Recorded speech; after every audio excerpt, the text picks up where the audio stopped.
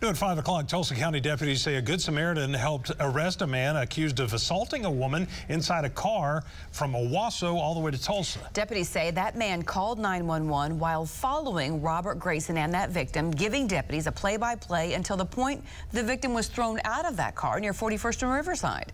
News on 6's Reagan Ledbetter is live with body camera video of that arrest. Reagan.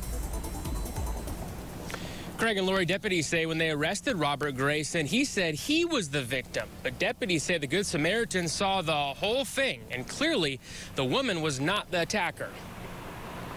She was hitting me in my face, you see it? No. And then she was hanging out my car door. Well, we heard that. Yeah. Deputies say when they arrested Robert Grayson, he said he did nothing wrong and the victim had attacked him. But Grayson had no idea he was being followed the whole time. Somebody followed you for miles.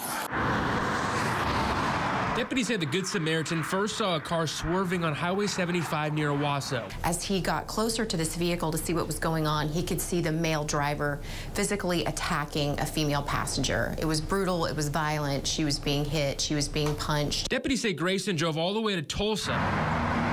The victim tried to jump out of the car at a red light. The witness said that's when Grayson sped up and she was thrown out. You're under arrest. Deputies say Grayson kept driving and the man even followed Grayson all the way back to his apartment. I find it nothing short of remarkable, and he is to be commended. He also did so safely. He didn't confront the suspect in this case. He observed and he reported. He did this perfectly. Look at my forehead and my face where she hit me. You see it?